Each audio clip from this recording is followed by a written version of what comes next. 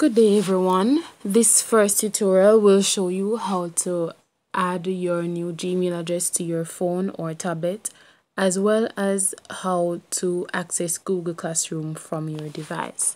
So most of us will have a Google browser on our phone that's usually found in the Google Apps folder. So I'll go to my Google browser and you will notice that as soon as your page is fully loaded, there should be an icon at the top right hand corner of your screen. Right, so to the top right hand corner of my screen, you will see a blue icon with C. If your name starts with A, W, J, whatever your first name starts with, then that's what will come up as your letter. So my letter is C because I have a Christopher on there. So I'm gonna go to add another account. Select Google. If you have a password, then you will be required to enter your password.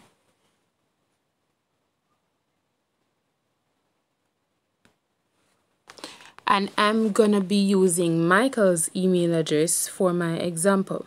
So Michael's email address is michael.rashford@moeschools.edu.jm, and then I'm gonna select next.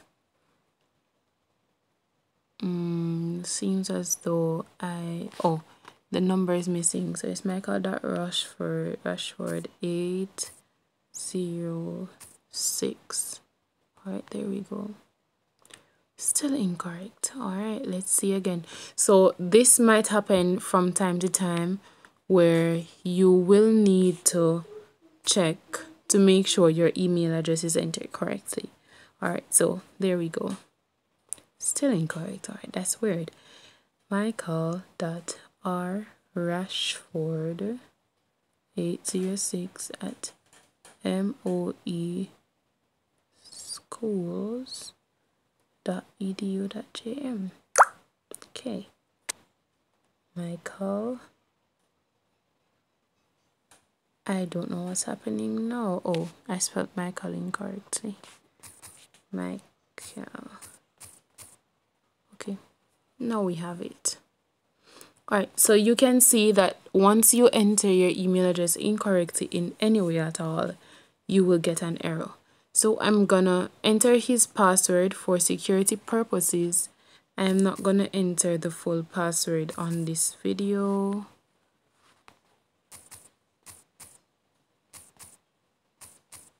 So I'm gonna do on part 2 of this video where I've completed entering the password.